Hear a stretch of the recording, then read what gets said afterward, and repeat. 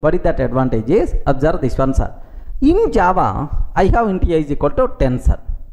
After some time, I am taking a is equal to Durga, like this I am taking.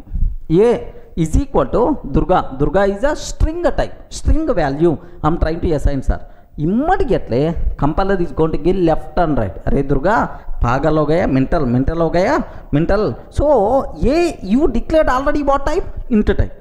You declared already int type. How you can assign string value? Incompatible type. String cannot be converted to int. Like this we are going to get this error, sir. Have a look once.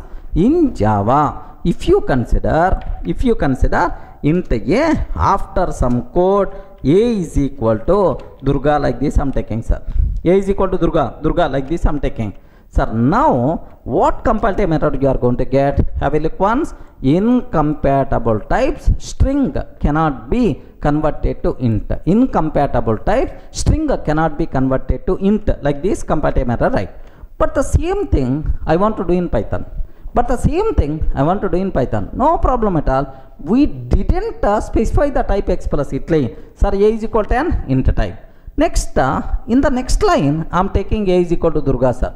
A is equal to Durga. Now onwards, a acts as string type. Now the type of a will become string. Int type is override with the string type. Print type of a, sir.